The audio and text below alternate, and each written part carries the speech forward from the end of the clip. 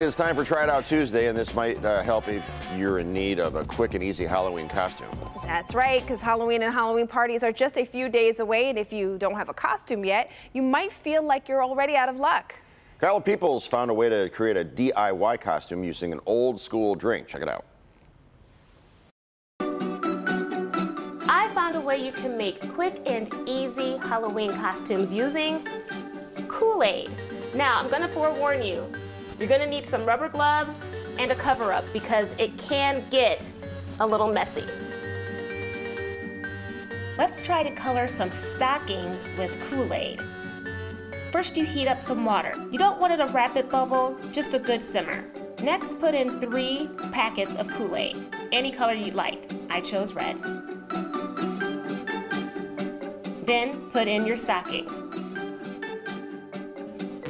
These can soak between 30 seconds to 5 minutes. Take them out of the pot and then rinse them in cool water and hang to dry. Let's see if we can make a tie-dye shirt using Kool-Aid. Put your Kool-Aid in separate bowls or a cup. Add cool water and a tablespoon of white vinegar. Twist sections of the shirt and then secure it with a rubber band. Then dip the sections in Kool-Aid.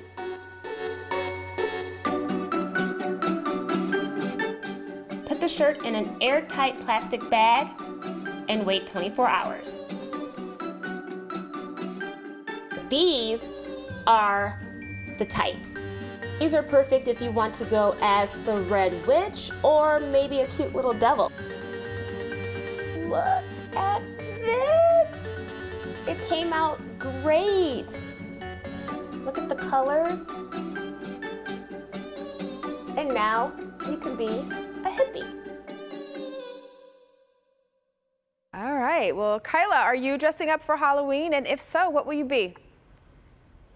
Okay, so I wasn't sure if I was going to dress up yet, but I do have a place to go, a party to go to on Saturday, and I am going to dress up. And I'm going as Axel Foley from Beverly Hills Cop.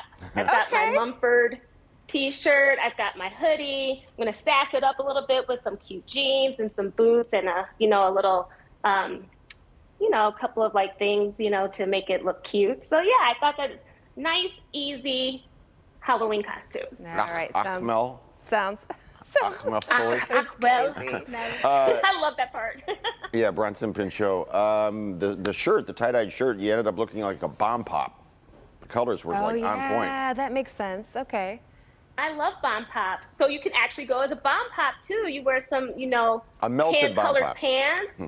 And then you can wear a nice little hat, and there you go, a bomb pop. Look at you, Jason, coming up with stuff. It must have been that music I love it. Kyla, thanks so much. Thanks, guys.